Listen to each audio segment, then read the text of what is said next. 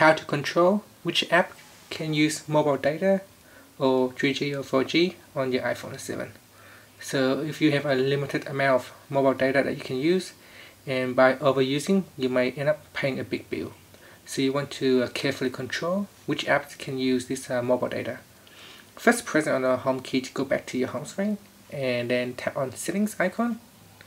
In the settings screen, you want to go down and tap on mobile. If mobile data is turned on, you can turn on. If it's turned off, you can turn it on. Once it is on, you can go down. Now go down here under the use mobile data for section. You can go down the list, and here is the list of all the apps that is currently turned on. So if I do not want to install apps from the App Store, I can turn it off. This means the App Store can no longer download and install apps, because sometimes a download can be quite big. It can download a big app up to a few hundred megabytes, and this can definitely use a lot of data.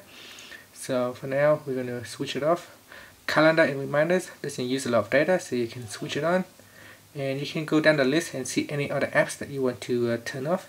I don't have a lot of apps installed on this phone at the moment, and you can see here, for example, mail. If you do not want mail to download data via mobile data, you can switch it off.